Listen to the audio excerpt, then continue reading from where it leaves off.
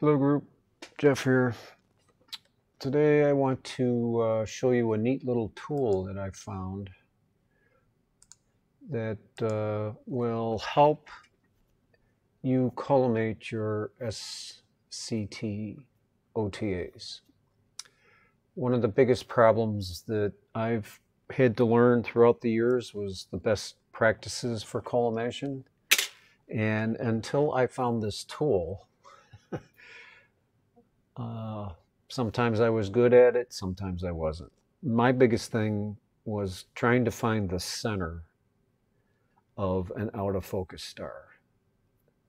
It's a little tougher than you can imagine. And just being a little bit off can mean all the difference in a good image or a bad image. So I have found on the interwebs a tool called Al's Collimation Aid.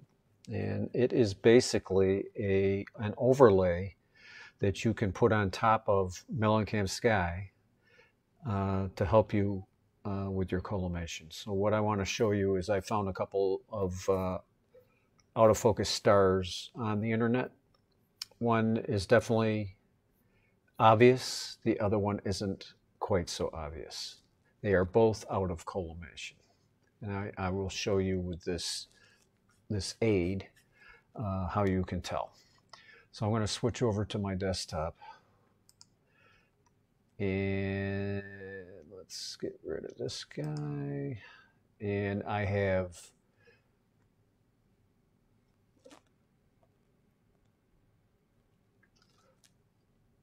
an out of collimated, or I'm sorry, an out of focus star that definitely needs collimation. You can tell it's pushed up to the top left. And then I have another image of a star, out of focus star, that looks like we are collimated. So what I will do is and put the overlay on top. And you can see you can move it around so that you can find where all these rings go. So what you would do is when you first start this, the rings are tight. They're in a tight circle. So what I'll do is I'll just kill it, start it again.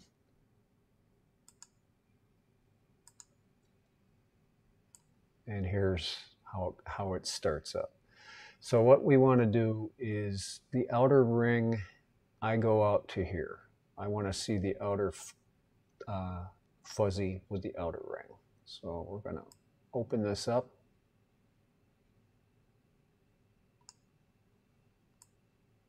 And we're going to kind of get it so that it's evenly. I think I might be just a little too big. Now that looks pretty good. Now the next ring, the inner ring, I want to grab one of these. So I'm going to open it up.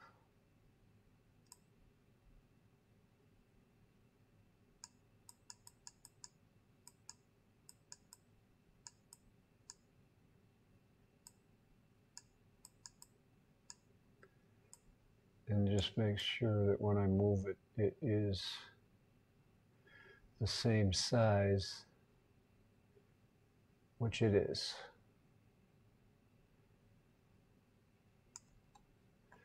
And then for the center, you want to be in here for the center.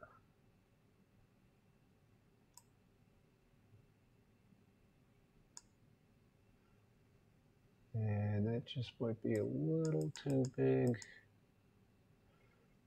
And then you also get an overlay for your screws. So you would move or rotate the numbers so that it would correspond to where your screws are on your Schmidt.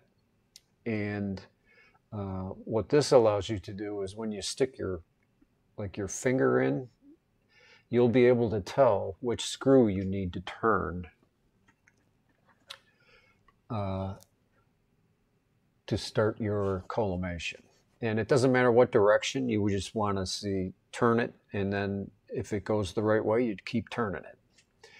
So the screws will be your guide, the screw numbers. So in this case, I happen to be off, this is pushed off to the top left.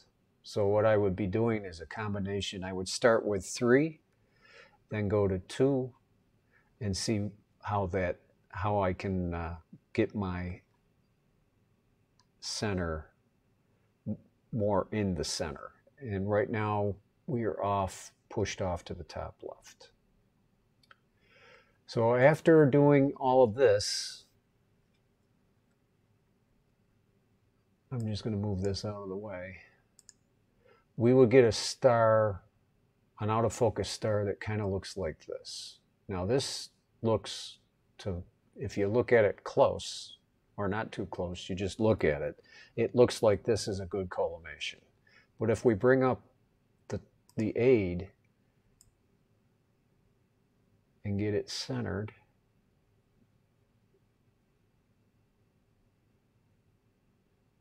like so, you will see that now we're pushed, even though it looked good, it's still a little high. And you can tell by the center is pushed up to this outer ring here. So if I make my center ring a little smaller, it might become a little more obvious for you. So right now we're still high. And you can tell right here that this ring kind of pushes up to the number 3. So this is okay collimation, but it's not good collimation. So you would use the number 3 knob, and that's where we're weighted towards the number 3. So you would turn it whatever direction, it doesn't matter, you just turn it. And if, depending on how this looks, you either went the right way or the wrong way. And I have found that this tool, this aid, has saved me so much time, because what I can do is during blue sky, I can find a bright star like Vega or Arcturus, any star that's really bright. I can collimate before I even start my session and get my collimation nailed. The star will be bright enough that you can use either a Botneff mask or whatever aid you want to use to get your star in focus, and then back off a little bit so that you get the star out of focus, and then away you go. And I have found that this takes me, now that I have good collimation, I can check it, spot check it like every other session, just to make sure that my collimation hasn't moved. So I hope you guys and gals find this tool. I'll put a link below for where I got the aid, and I hope you found this useful. This will work for Meads, Celestron scopes, any SCT scope that has a corrector plate with a secondary that's located on the corrector with 3 collimation screws or knobs. In my case, I have knobs. Works great. See you on the group.